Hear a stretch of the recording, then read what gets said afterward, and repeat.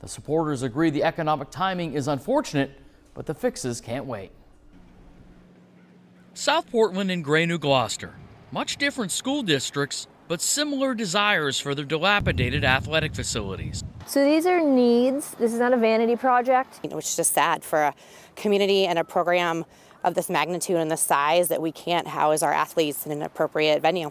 South Portland Athletic Director Todd Livingston is giving a site tour to a group of voters. They find a rundown stadium field and a track with holes in the lanes that hasn't been renovated in 57 years. It's not right when we have to send a state championship track team to another high school to play a home meet. That's not what South Portland wants, I think, for our student athletes. Atop the list for both schools, permanent bathrooms to replace porta potties. But passing the bond in both communities comes with a price. Yeah, these projects are not inexpensive.